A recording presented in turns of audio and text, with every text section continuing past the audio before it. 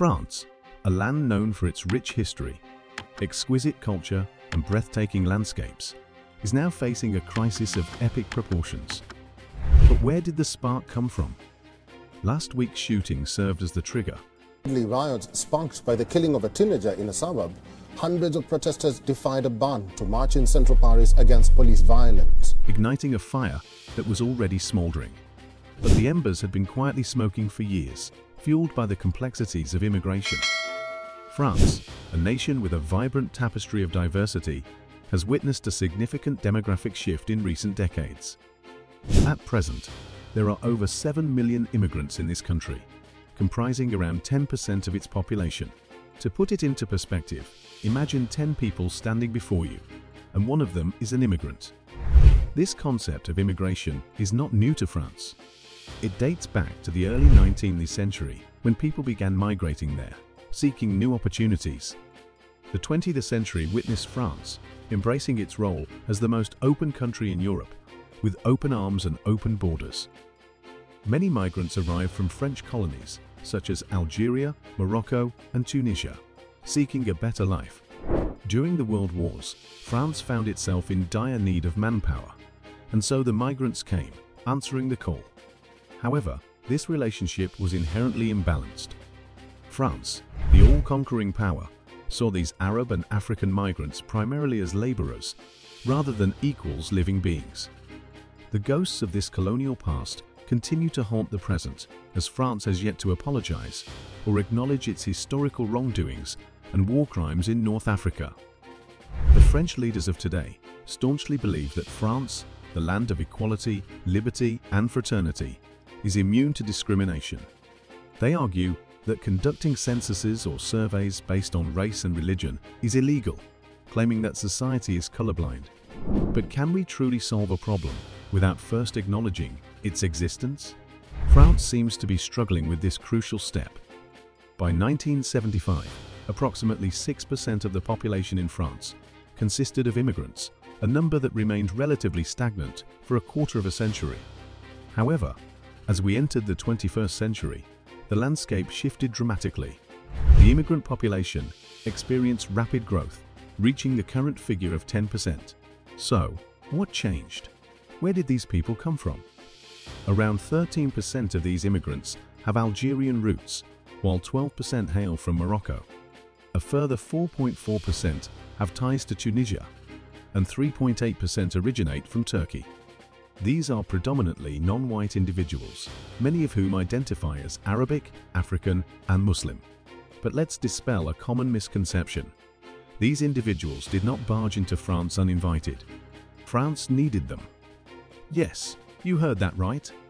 A report from 2022 revealed that approximately 400,000 jobs in France remained vacant due to a labor shortage. To address this issue, France increased its retirement age. But even that wasn't enough. Migration became a solution, a means to fill the void.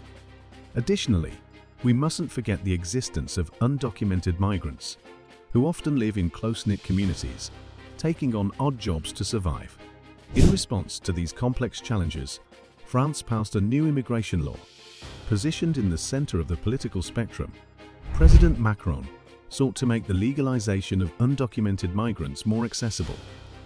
Simultaneously, the law aimed to strengthen border control and deportation measures. And that, my friends, is how the influx of migrants found its way into France. But the story doesn't end there. The next chapter involved the crucial task of assimilation, integrating these migrants into French society. Unfortunately, this is where they stumbled. You see, there are two kinds of societies in this world. Some, like the United States, embrace diversity and allow individuals to lead their lives based on their culture. But France? France prefers a one-size-fits-all approach. Whether you are an African Muslim or an Arab immigrant, you are expected to conform and become a so-called Frenchman to truly belong.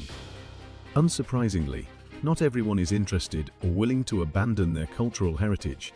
This failure to bridge the divide has led to ongoing alienation and resentment among the immigrant population, creating fault lines that threaten to tear the fabric of French society apart.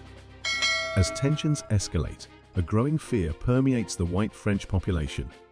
Insecurity grips their hearts. What if they become a minority in their own country? What if France becomes a Muslim nation?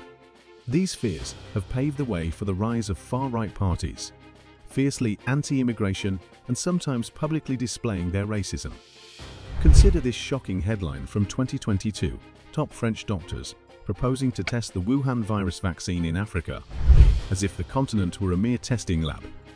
It is a stark reminder of the deeply ingrained racism that persists within French society. And this prejudiced attitude is mirrored in the realm of policing. Black and Arab individuals are 20 times more likely to be stopped by the police compared to their white counterparts. In the past 3 years alone, there have been 21 fatal police shootings, with the majority of victims being black or Arab. This is a clear indication that systemic racism exists in France, festering and unacknowledged.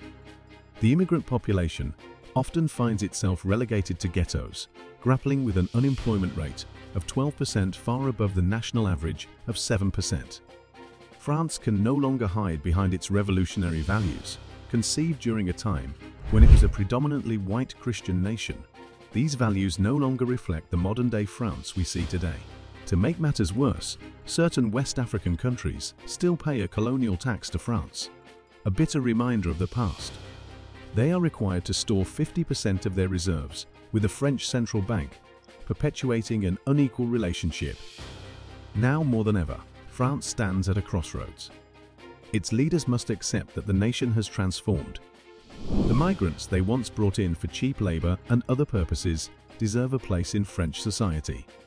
Failure to acknowledge this truth and make room for change may only perpetuate the cycle of violence and unrest we currently witness now. But the question arises, where did the violent riots start? We told you the major cause, but the pointing spark is yet to be told. It all started when a 17-year-old Nihal was shot dead on Tuesday morning during a failed traffic stop in the suburbs of Paris.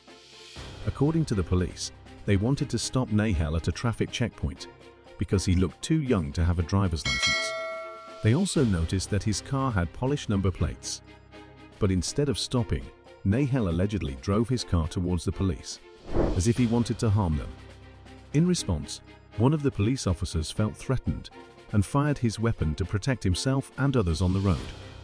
However, as the investigation progressed, it was discovered that the officer didn't meet the necessary conditions to use his weapon legally. Now, he's facing serious charges of voluntary homicide. It's a tragic situation that has left everyone shocked and searching for answers. Following the incident, Nihal's mother, Munia, made a serious accusation against the officer involved. She claimed that the officer saw her son's Arab face and treated him unfairly, wanting to harm him for no reason. This statement from Munia added fuel to the fire, intensifying the protests happening across the country. Many people viewed Nihal as yet another victim of police brutality against innocent individuals. In conclusion, France is facing a crisis fueled by immigration complexities and unresolved historical injustices. The shooting of Nihal served as a trigger, intensifying protests against police brutality. The immigrant population's struggle for integration and systemic racism have deepened divisions within French society. It is crucial for leaders to acknowledge these challenges and work towards inclusive solutions to prevent further unrest and promote justice. If you liked our video, then please like, share and subscribe to our channel, Talk of the Week. Thank you.